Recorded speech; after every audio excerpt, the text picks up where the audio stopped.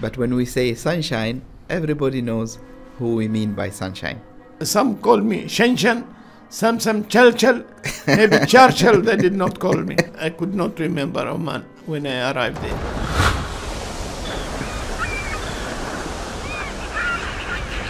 While they might not know even a few sentences in Arabic, while they are Arabs. He said, outside speak any language, but inside speak Arabic. An incident happened that changed your life dramatically. So they shot him and he fell next to my...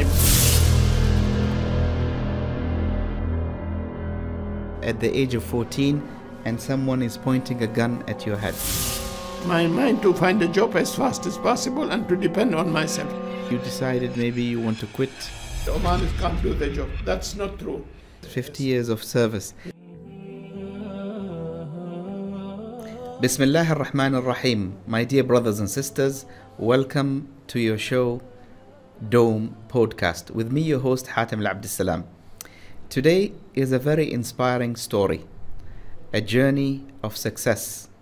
And today, my honorable guest is going to be Engineer Mohammed bin Salim Al Hinai. Assalamu alaikum, Engineer Mohammed. Wa alaikum assalam wa rahmatullahi. How are you today?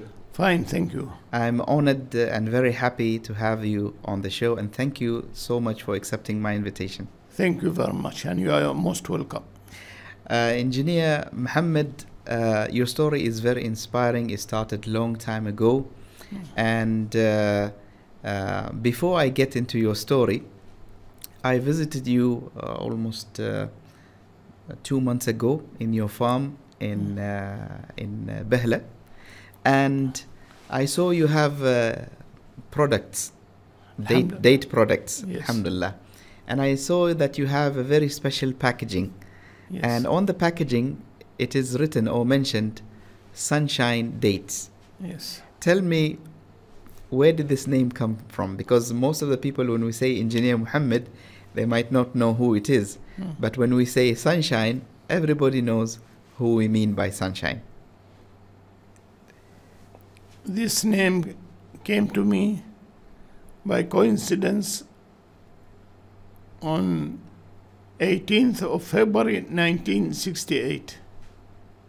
I was working in one of the drilling rigs Yes. on the catering side. Yes. Company called Spinis, the catering company. Yes.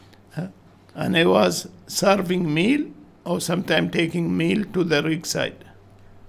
Okay, by car via Land Rover to the rig side for the employees. Yes. Mainly for the senior staff, because they are doing 12 hours shift, while our Omani crew at that time, they're doing 8 hours shift. Okay? Yes. So I used to carry food for them. And this tool pusher who was in charge of drilling operation on the rig side, one day he came from shift. I mean, he is only working daylight supposed to be, unless there is emergency. Yes. So he saw me. I was wearing white, my teeth white, no hair, nothing. Okay? So he saw me. I'm the only one smiling among them. Yes. They're all about 2 meters long, tall. And he said, "You are my sunshine." He was singing, I think after having English coffee at that time. Yes. And he was singing, "You are my sunshine, my sunshine." So I was asking my colleague there, is he swearing at me? He said, "No. Sunshine, it means good. Not bad. You are shining." He said he saw you are smiling and your teeth are outside. And So he called you sunshine. Sunshine for that purpose. Yes. Nothing else except for that purpose. Anyway, it stuck on me, that name, because the man who gave it to me, he's the highest position person on that camp.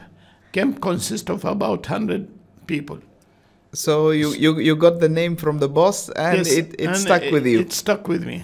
Yes. So now everybody in your neighborhood, your colleagues, your Yes. previous colleagues. Not only that, most of the people, it was not easy for them to pronounce it properly. So To say how do sunshine. they call you now? Some call me Shenshan, some Chalchal, maybe Churchill. They did not call me, but I accept anything as long as I know their meaning.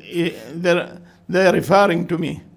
I am very. The name is just a mark. I am very inspired with the story, and I started with the story to show why you got the name, because of your attitude in that place. But I'm not going to spoil the surprise and tell everybody where you were working and what happened. I'm going to take you step by step, and I want to take you to 1951. Where you were born in Oman, and then 7 months later you traveled to Africa with your parents. Why did you go to Africa, Engineer Mohammed? Why or when? Why did your family decide to move to Africa? Well, at those days, yes, there was not much here to have and to get busy with. There are no jobs in the country. Life was a little bit difficult. Not little, it's very difficult. Yes. Okay. And many Omanis used to travel either to Saudi or Middle East or East Africa. Yes. That's two places. So they go to East Africa. They have independency of doing private jobs like shops and trading and everything. And Oman is well known in the past, before our time. They've been going up to China. They spread for trade and business and everything. Yes. Omani, very much like Yemenis, they travel all over the world. Yes. Like recently I was in Indonesia, and I was told 11 ministers in Indonesian government originally Yemenis. MashaAllah. They can't even speak Arabic anymore, but they're originally Yemeni. A generation from after generation. Yes, they're about 500 years they were there. MashaAllah. Similarly, Oman, they have been in East Africa much long ago. Yes. So we went, my parents, my father initially, he went to Africa 1947. 1947. Yes. So he went before you were born? He went before I'm born, and before he married my mother. Yeah. And he stayed there for 3 years. He came back to Oman. He got married? He got married to my mother. Yes. And then he was 1 year extra here until he got the first daughter. And then second one, it was me. The first daughter died before we left to Africa. Yes. And then we left from Oman, where is this Eid praying place in Bahla now. Yes. At the entrance of Jabrin. Yes. Gimah, it's called. And how did you travel to Africa? By sea? I will come to you. Yes. We gathered there people from Bisya, people from Rafat, it was my father. Yes. People from Bisya, cousins of my mother, yes, and some people from Wadi Krayat. So they gathered there, Musalla al-Eid in Bahla, yes, just at the junction of Jabrin now. Okay? Okay. And they met there, all the people with the camels, and we had to make a journey from there all the way up to Barka, Abu Abali. We'll get into a dhow, Lank, yes, okay, to go to Africa. So we went on 22nd of Safar, 1370. 1370 Hijri. Hijri, yes. Okay. And it took the journey from here, from Bahla Junction, Jabrin Junction, up to Bisya, Abu Abali, Barka. Okay. Yes. It took around 22 days by MashaAllah. camels, yes. Of course, they have to stop in between, feed the camel, have a rest, and then start the journey from next day again. And of course, at that time, you were an infant. Around infant, 9 months old. 9 months old, yes. With that journey, 2 months, 22 days, I reached Barka almost 9 months age. MashaAllah. Okay, and then we got into the dhow. We went to Zanzibar. We have to pass through Salalah, Somalia, and Kenya, and all over the places. We reached Zanzibar after 73 days. In the sea. In the sea. Because at that time, when we came back, it took us only 18 days. But while going, while going, it took us 73 days because only we rely on the wind blow. Yeah, so you didn't have the engines in the There is no in the engine, ships. but when it we was came only back after 14 depending on the years, wind. Yes. we had engine already. So when the wind is against us, You can use the engines. we can use the engine. But while going, we didn't have. Yeah. We So, Engineer Mohammed, your first memories as a child was in Africa. In Africa, yes. But can you describe to us how was life in Africa at that time? You grew up, you went to school, and the environment overall in Africa. The environment of Africa was good. I mean, not that I can compare it with Oman, because I could not remember Oman when I arrived there. I was still maybe 1 year plus. Yeah. So I only remember when I was around 3 years old. It was cool, but no comparison, because I don't have a reference to compare. Only Yes.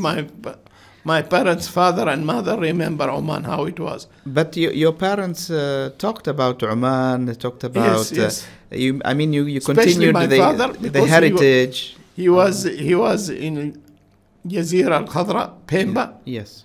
Okay, the green island of Zanzibar. It's called Pemba in Swahili, Yes. and he stayed there for about 2 years before this second trip. The previous trip, he spent around 3 years there. As I said, 1947 he went there, and then I grew up there. I remember we moved to 2 houses. Then my father started renting this crumple cloves Yes.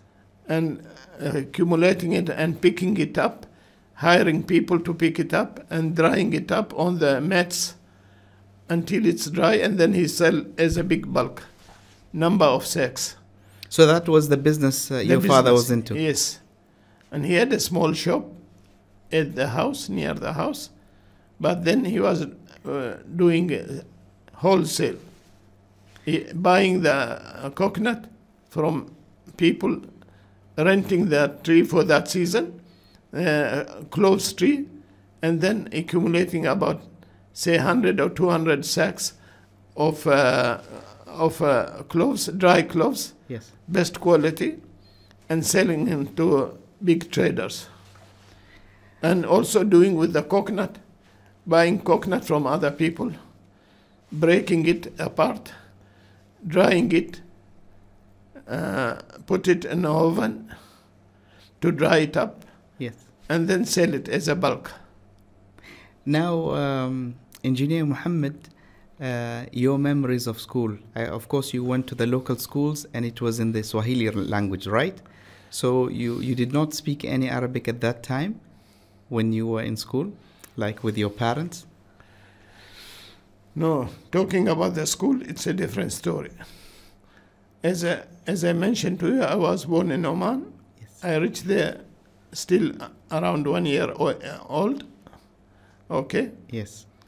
Then when I start speaking, I remember slowly I grew with Swahili speaking.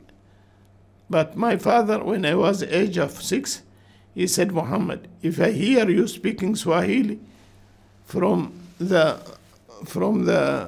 dahriz or inside towards the house, Yes. I will give you your teeth and your hand. MashaAllah. I said, why? He said, no. I don't want you later on to find a translator to translate from to you to Arabic. Which was a wise thing to do, Yes, I think, and I for wish you to most hold of on to people the did language. that. Yeah. So he said, if you ever speak inside the house one word of Swahili, I will give you your teeth. That means he will beat me on my teeth and they will come out. Subhanallah. So I said, why? He said, just I'm telling you that. Speak Arabic. Even when you speak to your mother or you want to speak to me, speak Arabic. So I had no choice except to speak Arabic. He said, outside speak any language, but inside speak Arabic. Make sure when I'm not there, you don't need translator. Now this is a very good lesson, Engineer Mohammed, for the parents in this generation. Most of the parents, they are proud Yes. of their children speaking English, Yes. while they might not know even a few sentences in Arabic, while they are Arabs. What would you like to tell them, Engineer Mohammed? I like to tell them to listen to this, and it's a good example. Because I came Oman, now I learn another 5 languages, MashaAllah. but without missing my original language, official language, Arabic. Which is your identity. Yes, that's my identity. So when I came back to Oman, I didn't have any problem. It was like I don't speak other Swahili. You cannot differentiate that I speak Swahili unless you are told I'm speaking Swahili. Yes. I was also surprised when I spoke to you the first time and you told me that you know the Swahili language. I never knew that you went to Africa. I never knew that you lived there. No, I went and I stayed 14 years in Africa. MashaAllah. Now, Engineer Mohammed, in 1964, an incident happened that changed your life dramatically. Yes. What happened? What happened is Omanis, they were majority, and In Zanzibar. In Zanzibar, not majority as a total of people, but they were having the more hands-on Zanzibar. Yes. And the ruler, of course, one of the cousins of His Majesty the Sultan, Yes. at that time was Sayyid Jamshid, who has come back to Oman. Yes. But before that, I remember Sayyid Khalifa Yes. bin Harb, and then his son Abdullah, who did not last for long. He was sick. Then Sultan Jamshid took over. So there was also British consul there, and Omanis who called the English to be there as a support. Yes. Because the Omanis left from Oman and fought with the Portuguese. Yes. So the government of Africa those days, they came and asked for help from Omanis to help them, because Omanis, before that, they overthrown the Portuguese and they overthrew them from India. Also, they took support from Omanis. Yes. So Zanzibar said, okay, we'll do the same. We'll go and request Omanis.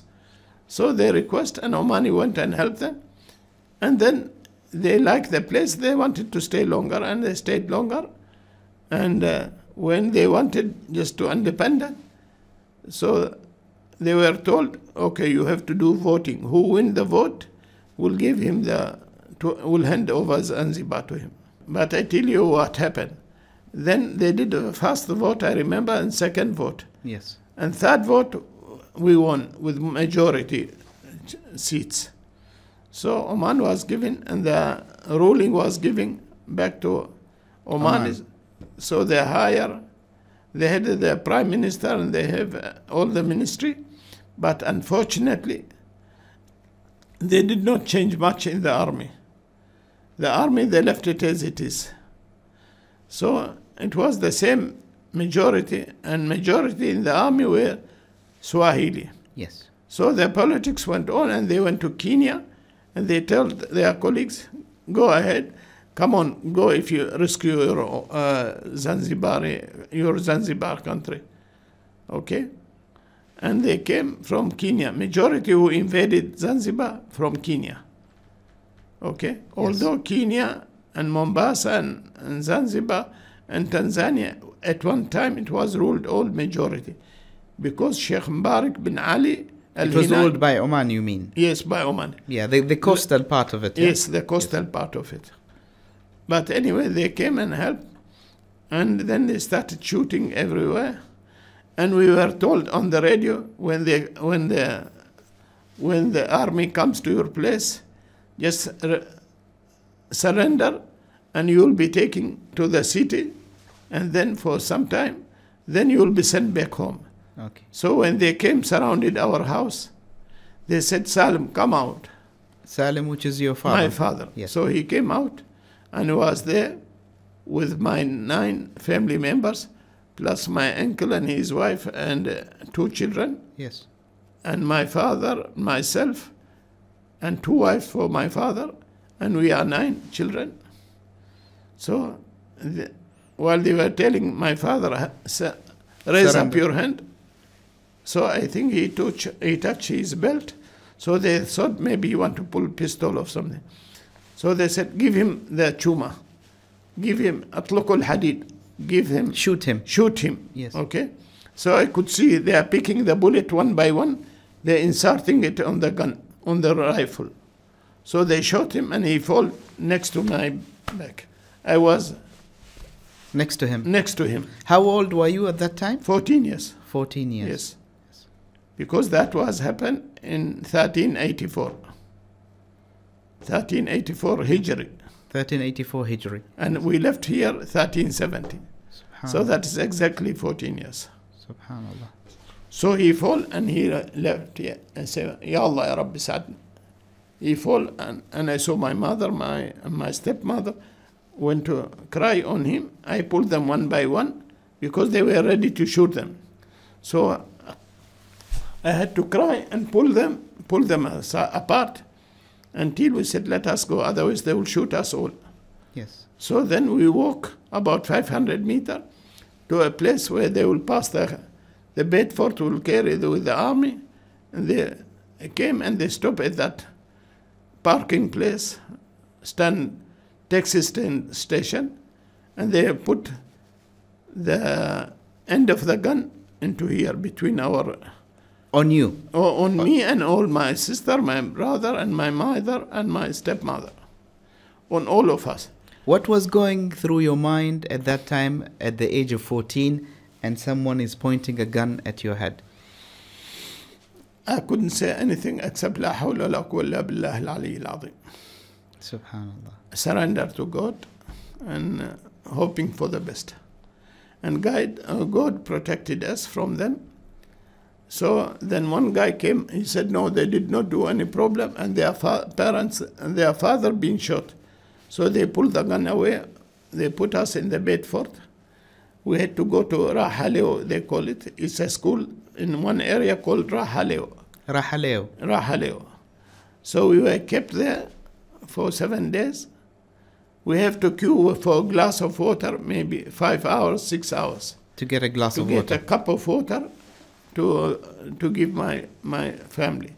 Either my mother or my sisters. Engineer Mohammed, did you manage to bury your father and uncle? No.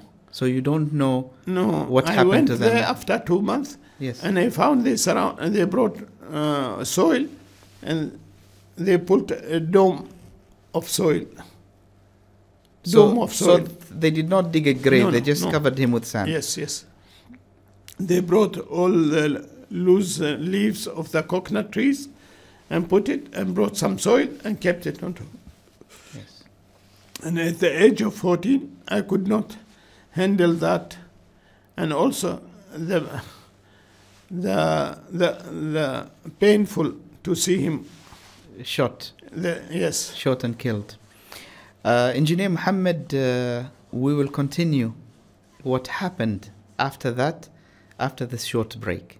Okay. So stay tuned, inshallah. Okay, inshallah.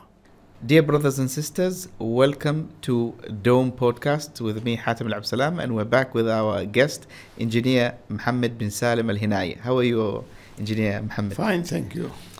The first part of the discussion, we spoke about your childhood, and there was a dramatic change in your life where your father and uncle was shot in front of you, which made you to take a very important decision, the decision of leaving Zanzibar and coming back to your country, Oman. What happened, Engineer Mohammed? Well, after staying 7 days in that campus of school, yes, in Rahaleo, it's called, we had to make a decision. So everybody was told, if you want to go back to Oman, you have to go and register for traveling by Red Cross. Yes. And the dhow or the lunch will leave in 2 months' time. So we had to hurry up, but we didn't have passport, we didn't have anything. Who made the decision for you to leave? Was in it my you case, or? It was between me and my mother. Yes. We're the two who discussed, because the other ones are very small. Yes. Okay. I had at that time 4 sisters from same mother and 2 brothers. Yes. 6 and my mother 7 and I'm 8. We are all 9 together, plus 1 she died. Yes. Okay. So, and she said, we don't have a place to stay here anymore.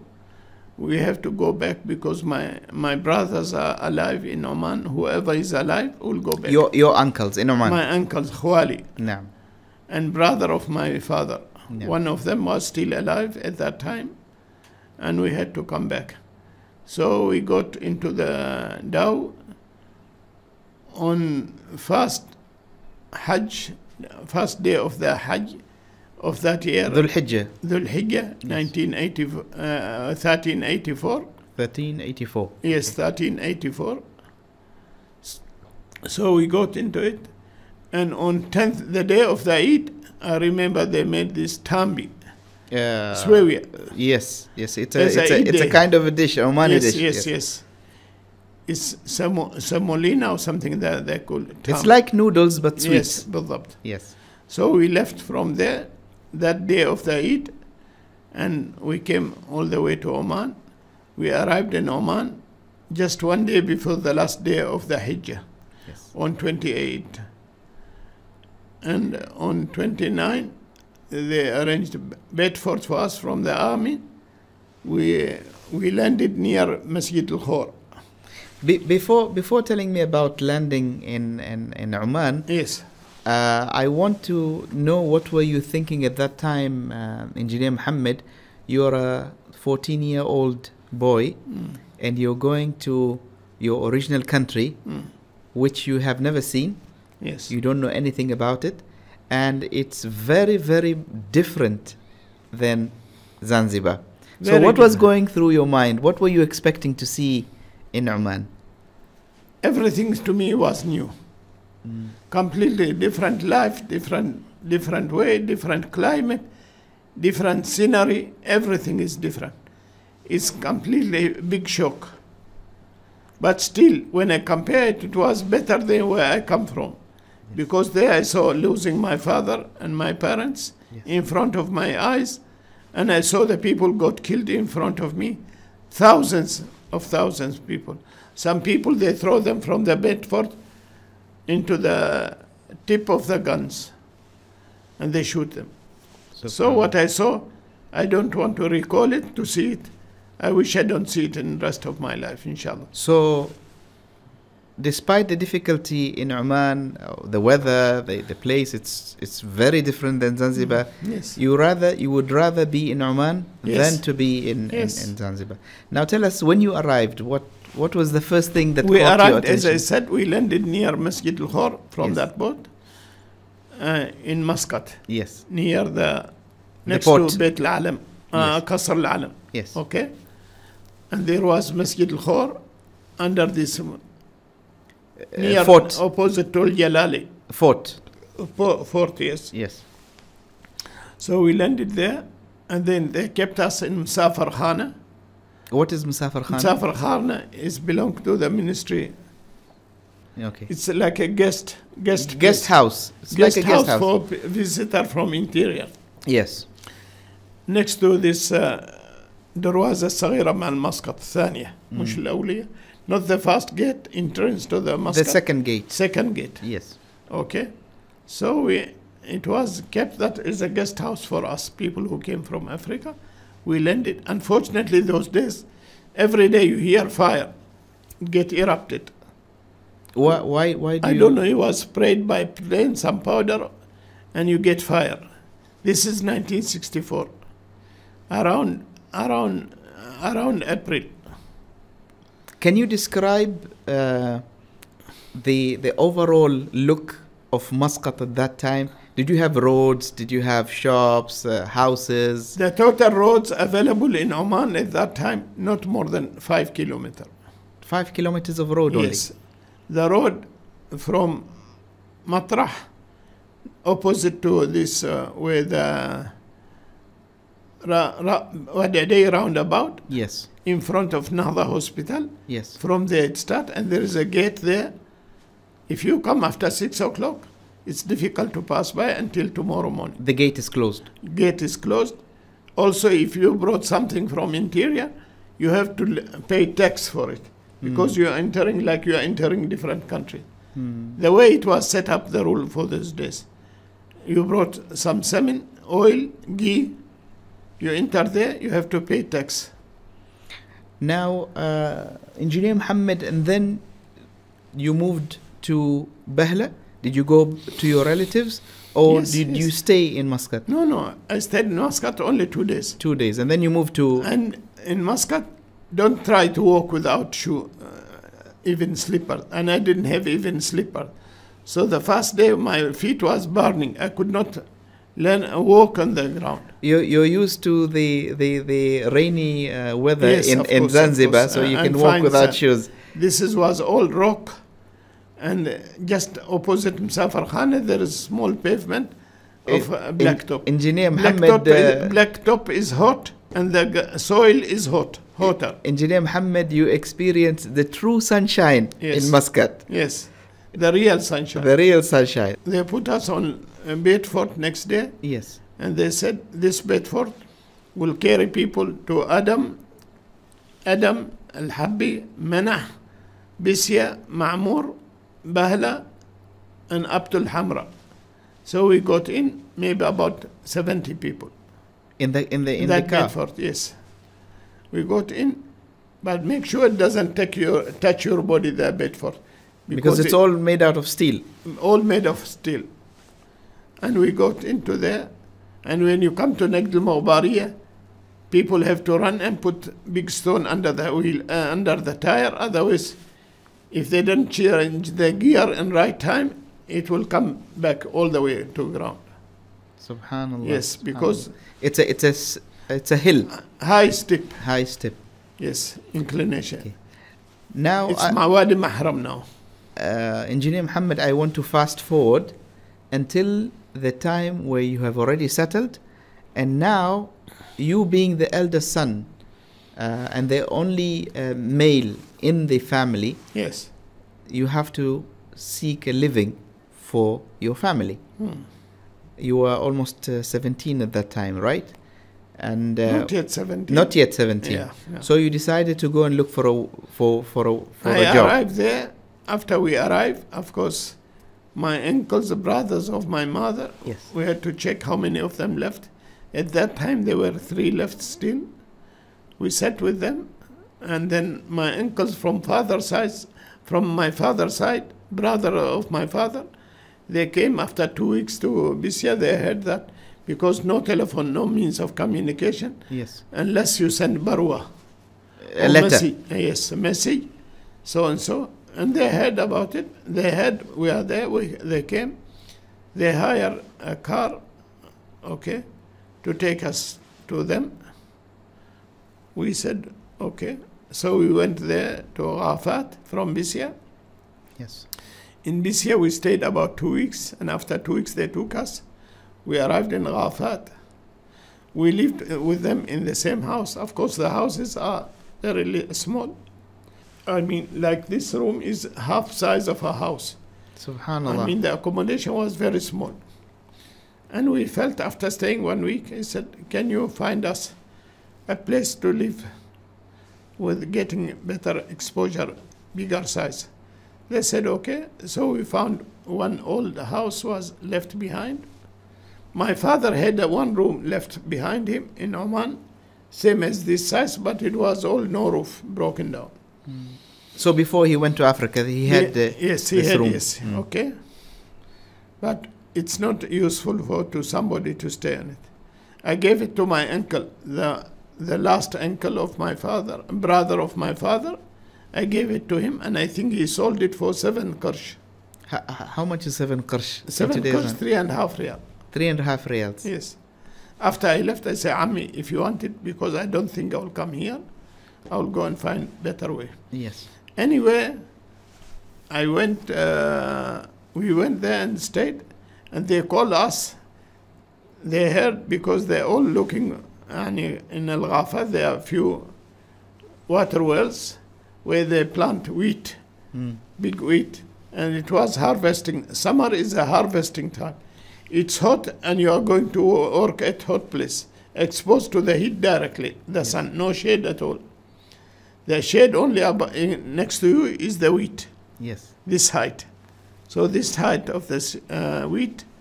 So I said, we want you all. I said, how many of us? Say all of you.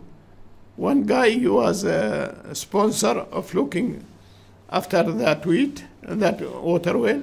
The water well belongs to Sheikh Abdullah bin Zahar Al Hinai. Yes. He said, they said, Muhammad, and they spoken to my mother, that person who is there, we knew him before going Zanzibar. My mother at least knew him. He was a good friend of my father. He said, come, you will work for me 1 month. I said, what do you have to do? He said, you have to cut the wheat. Cut the wheat. And then you have to accumulate it and then start beating it.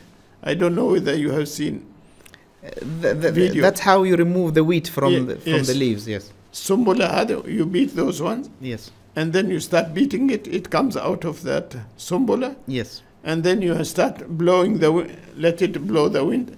So the ashes will go away. Yes. And you remain with the wheat. Yes. But it's all on the sun. Yes. Only you cannot work before 10 o'clock. You start working 1 or 2 o'clock up to 6 o'clock. And I was accumulating this wheat, picking one by one the wheat. You know, just imagine like this one will be 1,000 wheat. So I have to pick one by one. After working hours, after 6 o'clock, I have to pick. Either bringing one dates and do like this and pick them. So we can make our bread out of it tomorrow. I have to feed my family. My mother, she's doing her maximum best. Now, how long did you continue doing this before you moved on? This is until the wheat all was packed and put in gunia and they start sell. They give us 5%. No, I mean, how long the period? This is doing only this season, job. Only the season. Okay. 1 or 2 months maximum. And then you decided to move to something else? Then I decided to go with Sheikh Mohammed bin Zahar Al Hinai to Muscat. Yes. And to ask him to speak to Awlad Mohammed bin Amir Al Hinai. Yes. Because they knew my father very closely. And my father used to visit them. In 1947, when he went to Zanzibar, he worked for them in Al Jazeera. Yes. Okay. So he went with Sheikh Mohammed bin Zahar. He was giving Wilayat of Samail to look after. Yes. After Ja'lan, this is 1964. So he went to Samail. He left all his belongings and all items which he need to carry with him from one wilaya to other wilaya into Bedford. And I got into that Bedford and we came together. And he said, I'm invited by Mohammed bin Amir to have lunch on so-and-so day. And at the same time, I have a reason to go because I've been called by Sayyid Ahmed Ibrahim to be handed over to Samail Wilaya, Beit al-Barza. Yes. Okay, so I said, may I join you? He said, okay. So we got into that Bedford. We came to here, Tekia, before you go to Miyabin. Yeah. Okay. So he brought me with him. He spoke to Sheikh Mohammed bin Amir on the message I want to speak to. Why did I wanted Sheikh Mohammed bin Zahar? I want him to tell Mohammed bin Amir to be kind to me, to give me the remaining 8,000 shilling. My father kept 9,000. 1,000 he gave it to us when that day, first day of the Eid al-Hajj, yes. coming to Oman, he sent us 1,000 shilling, which now 5,000 shilling, 1 riyal. Just imagine. MashaAllah. And the total wealth left by my father, 8,000. 8,000 shillings. 9,000, 1,000 we took it with us. Both of them, the 9,000, equivalent to maybe 1.5 riyal. So that is what I inherited from my father. For me and for all of us. So my father, because he married 2 wives, so from the other wife, I got a sister. Okay? Yes. And they have to calculate how much for my sister and for my stepmother. And I was left with around 3,500 shilling, about 400 paisa maybe, today, when you convert them today. MashaAllah. That's what my wealth from my father. After that, they requested Sayyid Ahmed Ibrahim. They said, we have this Muhammad Abdissalaam. His father was our friend, and his father was killed, and now he's yatim, and he cannot work in Oman because of his age, and we cannot give him a job in the shop because the people will blame us later on. Why did you give this yatim? You should have taken him to school. So that's what they told me, Nasser Muhammad bin Amir. And they were maybe right. But what is in my mind is different than what is in their mind. What was in your mind? My mind to find a job as fast as possible and to depend on myself. I don't want to rely on somebody, just on the mercy of people. I want to stand on my feet. So how are you planning to find a job? Was planning, I say, من جد واجتهد وجد. So I was planning, God will open ways for me. I have to only strive. Strive. Yes. Strive for the best. So what I did, so they called and spoken to Sayyid Ahmed bin Ibrahim. He was there representing the Sultan in Oman. Yes. Okay. Sultan Said bin Timur, he's in Salalah. And not easy to see. Not everybody can see him. Only the high people in the country, like Sheikh Sultan bin Saif al-Husni, Ali bin Hilal Mahmoudi, and Mashayikh al-Hawasna, they can see him. And Sheikh Mohammed Al Ahmed Muhammad Al-Harthi. Otherwise, people like me, you can forget to see him. And anyway, I saw Sayyid Ahmed Ibrahim 3 times, and I asked him, Sayyid Ahmed Ibrahim, أرجوك تزيدوني راتب. Increase my Increase wage. my salary. Yes. They gave me 40 rupees, 4 riyal a month. When they say, okay, you can study in Masjid Al-Khor. And the lecture there was Sheikh Ahmed Al-Khalili, plus one guy called Sheikh Rabi' Bilmur. Yes. Mazru'i, blind person. Yes. Okay, so I waited for about 2.5 years. Every time I go and request, they said, Waldi, you know, you have to pay money. Now, thank God that you are getting money. I said, yes, Sayyidi, you are absolutely right. But my situation is different. I cannot run my life with 40 rupees to 4 riyal. It's not enough to buy medicine for them. They're all sick after coming back. Kalia, try to handle it as much as... I said, never mind. From there, I had to look for a way to go to Fahud. How to go to Fahud? Then I got lifted by somebody who was going Ibri, so I took a lift. And from Ibri, then I found a way to go to Fahud. I went Fahud, as I mentioned to you previously, and I sat looking for a job. I met this Mr. Ahmed bin Said bin Nasr al-Hadrami. I went Fahud, I met this Ahmed Said. So I told him, excuse me, may I speak to you? He said, yes. So I spoke to him. I told him my situation. He really sympathized with my situation. He said, okay, I don't have any job, and I'm not in charge of recruitment. Not much I can do. Only I can do one thing. I will ask Mr. Mubarak, he is a rig administrator, to speak to see whether we need an employee, whether in catering. I say, anyway, I'll work. I'll do any job. You just offer me a job. Even anything you want me to do, I will do. Yes. As long as I can earn money to feed my family and buy bread for myself. He said, okay. So he spoken to this guy, and then he spoken to a sheikh, because you can't work unless with the permission of a sheikh. So he spoken to him. He said, this yatim and so and so and so and so.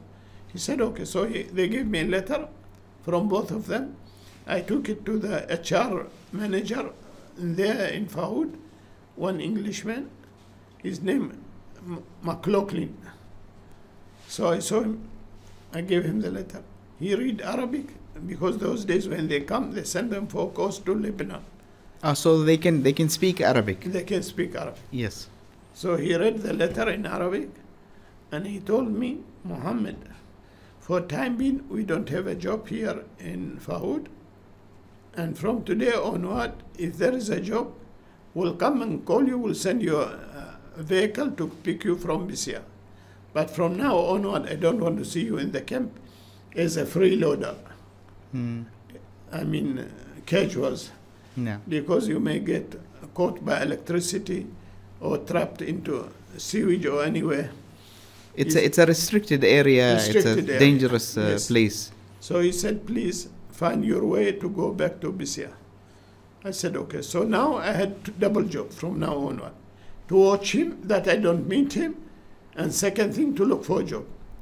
I mean, when I... So you decided not to go back to Bisya? No. You decided to stay. You were determined to get a job. So one guy, he doesn't speak English except maybe 4 words.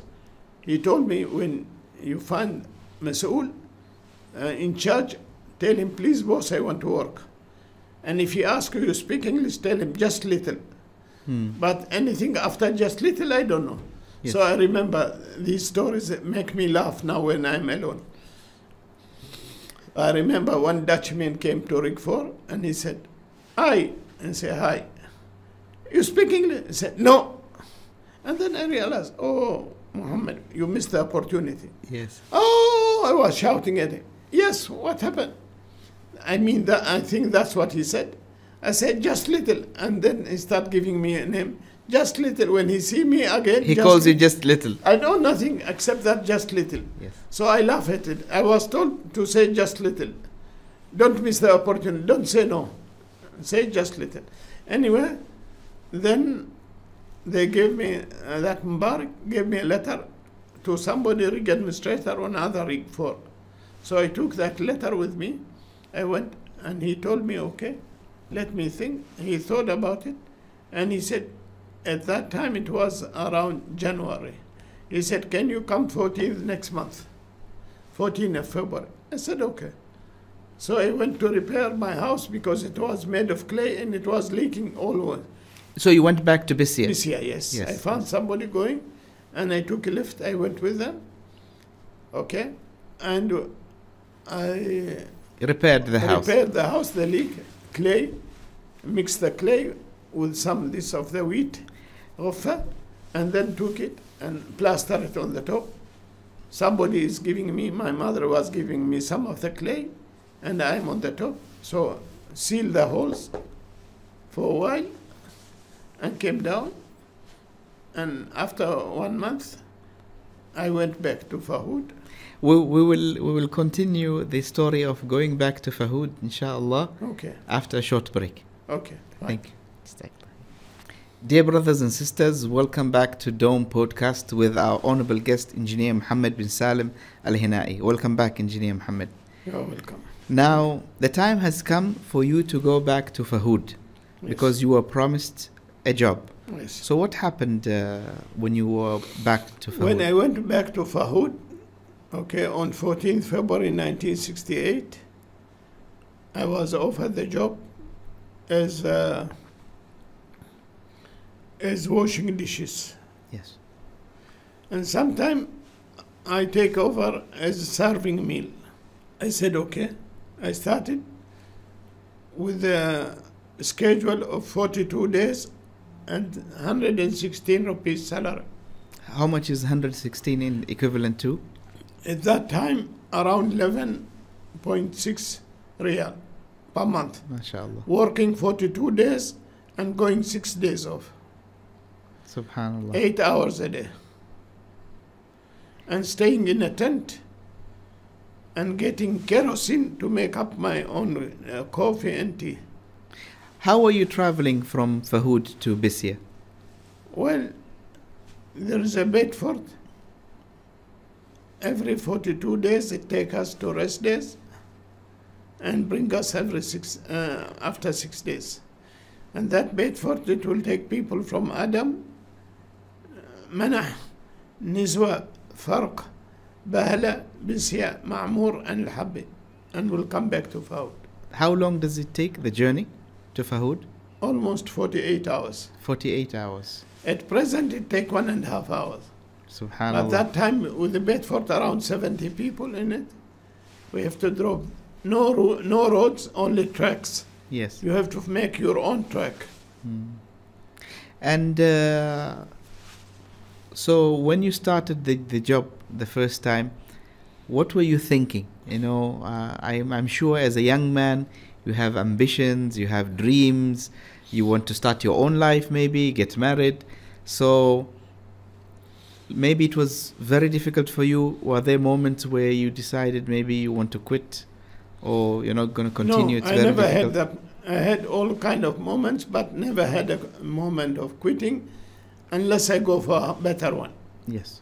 But losing the job completely, I never had that. It never came to my mind. All what I had in my mind to start studying every day with 10 words and try them and call them 10 bullets. You mean studying the English language? English language, yes. Yes.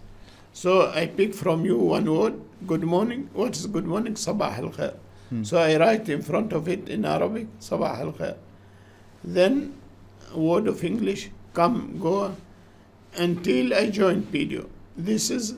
I picked my English first 2 years before joining PDO. From the people you're working with? Yes, from the people surrounding me. Yes. Even when I serve the meal, he said, come. I said, what it means, come? He said, no, ta'al. So, in the mess also. And then what happened?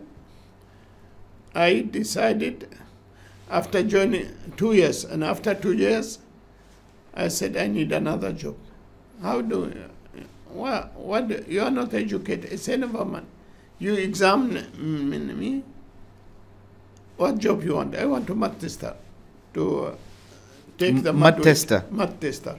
To take the mud weight because a rig is drilling with mud. To cool the bit and to bring the samples to surface. Yes. So you inject mud into the pipes. Yes. And it comes from the nose of the bit. And it brings up all the mud and the cuttings, pieces of stones and mud and clay to surface. And you need somebody to make sure to check the weight. And this weight will give you the stability of the well bore. It doesn't collapse. Certain mud weight to keep the well which it was drilled. You need something to hold it from inside. Yes. Otherwise it will start collapsing. Yes. So I wanted as a mud tester. Luckily they said, okay, we'll send you for test Muscat. Okay? Because I don't have any certificate. And at that time you were just observing how people do it? Yes. You learned how to do it? I observed what they are doing. Sometimes I used to take the food to the rig. And from that moment I used to go and learn. And there were around 3 Omani mud testers. And I said, okay, show me. And those people in the catering, some of them 10 years, some 7 years. And I said, I'm not going to spend my life on doing this. Because my family is growing, getting bigger. My family getting bigger, expense will get bigger. Yes. Okay, so I have to think in future. Yes. And now is the opportunity. I'm young now, not married, nothing. This is the right time to crack on studying. So, alhamdulillah, tawfiq min Allah. I went for the exam to Muscat. I sat with that English chief petroleum engineer who interviewed me. Half what he said, I didn't know it, but I was smiling. Yes. So when I didn't know it, I smiled. So he smiled back. So I was very optimistic. He said, okay, sunshine, you passed. I said, what? He said, passed. I can't tell you how much the happiness. You were very happy. Very, very happy, real happy. I came back. They said, okay, on next Saturday you can start work. He gave message. So this came boss of the catering. He said, so you're resigning? I said, no. Give me 2 weeks of my leave. At least I work. Treat me as your employee, but I don't want salary. But don't sack me because I'm not resigning. So the catering is a different organization? Yes, different. And this one is a different organization? Yes, that's PDO, the main company, oil company, the existing one. Yes. So I said, I don't want to resign, but I will resign. After 2 weeks, once I'm confirmed or I get probationary period over, I'm confirmed as a PDO employee, then at that time, then you can cut any days. But if I fail, if I do not fulfill the requirement, instead of going home, you can keep me on my same job. That guy was friendly with me and he agreed at this condition. So it was a good deal, I Yes, think. okay. You were playing it safe. Yes, to make sure that I don't go after 2 weeks with no job. Yes. So anyway, alhamdulillah, it was confirmed after 1 month. Instead 3 months, it's called probationary period. So they accepted me after 1 month. I got the confirmation letter. And I did very well, alhamdulillah, luckily. And I did that job altogether for 4 years. Okay? MashaAllah. Then Abdullah Lamki, by June that year, he came. He joined the He joined organization. Abdullah Lamki. Yes. So he said, Sunshine, I see you are interested to work here. You are a hard worker. I say, I don't know. I can't measure myself. You see me, so you assess me better. So he said, why don't you study? I said, how to study here? He said, what about I buy you ICS course, International Correspondence School from UK. Yes. I said, fine, thank you.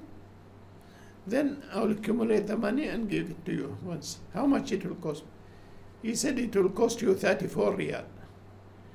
Okay? At that time, again, I'm in PDO. Instead of 11 riyal, now my salary 27 riyal. MashaAllah. So you went up the ladder. Yes. Now, Matista, 27 riyal. So he bought me a course for 34 riyal. I took 3 subjects to study. Mathematics, English, chemistry. I tried to buy it on chemistry, I could not. It was too hard for me. So I carried on with the English and mathematics. I did that for the first 1 year. And This was while you were working in the Yes, desert? So he bought you the books? Yes, he bought me, he registered me in UK, ICS, International Correspondence School, and it teach me the past and the present, okay, done, and all this kind of thing. The grammar? The grammar. Yes. And also mathematics. Chemistry, I could not handle it. So I left it, and then after 4 years, Abdullah left. I asked for transfer to production department. They jump on me, my supervisor. Why do you want to go there? We will have anything for you. I said, yes. I know you when you were assistant driller. Now you became driller, then tool pusher, and I'm remaining at this job. As much as your family is expanding, my family is also expanding. This is before me even marrying. Yes. Okay? So I need to work. I need to work I need to find a way of earning more money. Higher position. I'm ready for the challenge of getting more responsibility. So they said, okay. So they said, we'll raise you to a foreman within the rig. Yes. I said, okay, fine. So I became foreman. And I got now the salary around 60, 70 Riyals. real. Okay.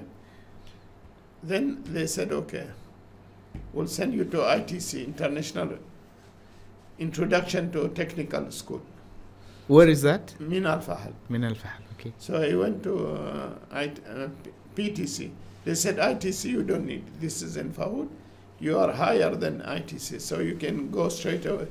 PTC, Preliminary Technical Course. So I did that with the examination from UK. So I got 83 average marks. So I passed. And then they said, okay, now we need you to go to UK. I said, I can't go to UK because I've got a big family and nobody there, men, to look after my family at home. He said, your uncles and everything. Anyway, they gave me 1 month to think about. Everybody, I tell them I got an opportunity. I said, I don't want to go. They said, you are crazy. People fighting to get it. And you got it, you don't want You were worried about your family Worried, yes, because nobody for is that purpose. going to be there. Then all my colleagues like Saif Al Hinai, Moorab Al Asmi, and Amr Sulaimani, okay, they said, no, you come. We don't leave you. You'll come with us. So How old were you at that time? 17 that time. 17. Because this 76. 76. Okay. Yes, okay. I joined 68 catering, 2 years. 70 February 70, I joined PDO. 76, I did the courses in Muscat, and I qualified. I got an average of 83 marks. Then they encouraged me to go UK. I went UK. I did mechanical engineering till 79, and then... So you stayed for 2 years? Yes, diploma. And then I went to Holland, specialized course for 1 year there, P130, and then qualified, and then they sent me back, came back to Oman. I became senior staff, 1st of December 1979. Now, when you came back from Holland, Okay. what was the position that you were holding at that time? I was foreman, and then 1st of December I became driller, assistant driller. Assistant driller. Then I was giving 400 questions to answer and to get examined on them. Yes. In simulator. Mm-hmm. Okay. So I did that after 4 years. 1983, October, I passed. I was the first Omani driller. And this is where we come to that one. Yes. To this one. Yes. Okay. First the Omani recognition. driller, 1983. 1983. October 1983. Yes. You were the first Omani driller. And I think even in the whole Middle East. Now, at least our audience, now they understand the story, the struggle you went through to achieve this great achievement. I think you had a total number of years in service, 50 years. 50 years, yes. 50 years, 50 years of service, yes. Which is a remarkable, achievement. And I understand you went through a lot of challenges, difficulties, gradually moving up the ladder. Yes. You witnessed the changes in the country as well, because when you started working, Sultan Saeed bin Taimur was leading the country, and then later on Sultan Qaboos was leading, may Allah have mercy on his soul, was leading. So you saw the development and the change. I saw the development on all sides, on infrastructure, on roads, hospital, schools, and everything, and on human being itself. Yes. And on technical issue and non-technical. And here also there is an interesting accommodation also. An interesting image of you, yes, the young you. Yeah, at that time, I think there was a special story. Tell us about this article that was specially written about you. Tell us about it. Why did they write this article? That story, because even when they heard I was the first Omani driller, yes, people were in the morning meeting in PDO. They said, how come Mohammed or Sunshine is a driller? We believe Oman, they become director, but not in drilling rig. Yes. Drilling rig, driller is the highest, the toughest job. Yes. Tough, not high. The highest job is the drilling supervisor. Okay? But it's tough job. So they believe Omanis, they can study up to doctorate and they become manager or director, no problem. But to do hard job physically, manually, yes, and physically, all, it's not easy. So they never expected. Some people didn't know me who are in the office. They said, can we see the telex? Those days by telex. From Holland it came, so I remember Saif Shuaili was asked to bring the telex. They brought it in the conference, in the morning conference. They said, here. They said, this is a miracle. Very surprising. Subhanallah. And alhamdulillah, and I said, don't worry, this is nothing. This is only a starting point. I promise you I'll go 5 steps higher, inshallah, or maybe 6. And really, I went 5 steps higher. I went up to drilling manager. MashaAllah. I was 83 as a driller. 88 I was tool pusher or in charge of the rig. And 98 I was senior well engineer myself and Mawrab al-Asmi. Yes. We were looking after a few rigs. And then this is 98. In 2006 I was rig manager, looking after a few rigs and troubleshooter in the field. Now, Engineer Mohammed, Yes. if we want to summarize the 50 years Yes. of service, what are the 3 main learnings that you would like to share with our audience about the 50 years that you had? What I want to share with them, I said, never give up, be patient and struggle, try to work hard and try to be loyal to your country and your people, and be faithful for this country. And this country deserves, we give this country as much as we can from our health and knowledge, and we serve this country even if we assume free. Of course, everybody who cannot do work free, but also I request the government and the high position people, in the management of the companies, to look after these Omanis, because the Omanis, they had enough of traveling abroad. It's about a time now to settle and to get a job, decent job in the country. And Omani, if you handle them well, they can do anything. Nothing is impossible. And this is a proven. I'm without any education, never been in a school, I never sat in a school. I don't know even how to sit in a chair school, because I never had that opportunity. Not I didn't want, I never had that opportunity. So I jumped to the jobs from shortcut. I did a lot of shortcut, and Alhamdulillah, I chosen the most difficult part, because to be in a drilling industry, it's not an easy job. Yes. It's not an easy task. It's different than from music or any other jobs. This is a real hard job, and you have to be safe, conscious and safe. If you could have 10 eyes, you need 10 eyes, because you are surrounded by the danger. Yes. All surrounding you, all dangerous. If you miss little bit, you are gone. Your life is gone, and somebody else's life may be gone.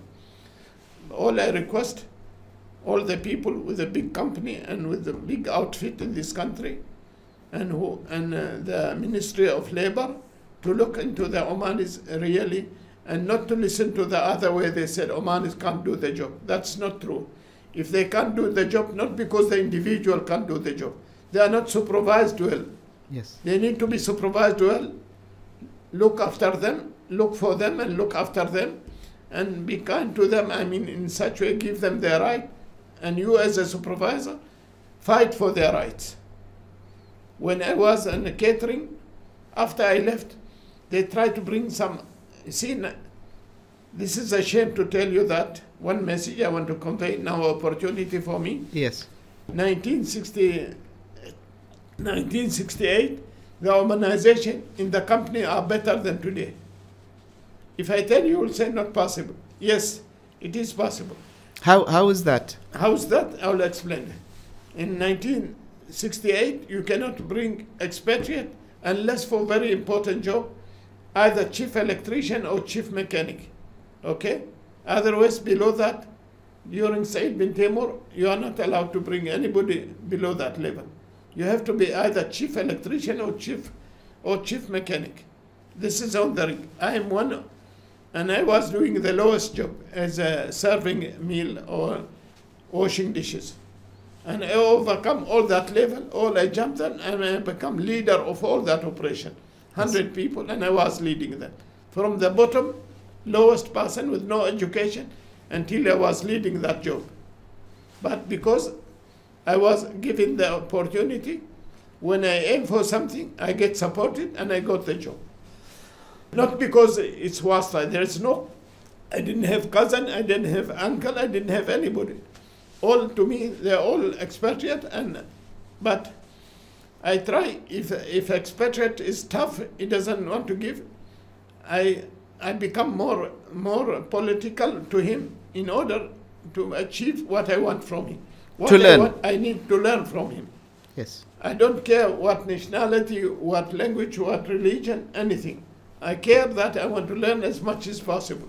My aim to learn as much as possible and to study and to serve this country. Because even if there is a rule comes, I say, okay, you work for free, we'll work. Yes. And we chosen the difficult part. But Omanis, they need to be given. Now I feel sorry. When I hear Omanis, they need to be giving to sign contract for 2 years. If you don't fit after 2 years, you get sacked. That means we don't trust the Omanis. We don't have faith on them, they will be successful. And it's proven. PDO now, when I said 1968, Omanization was better. As I mentioned, all the drivers are Omani. Any small jobs are Omani.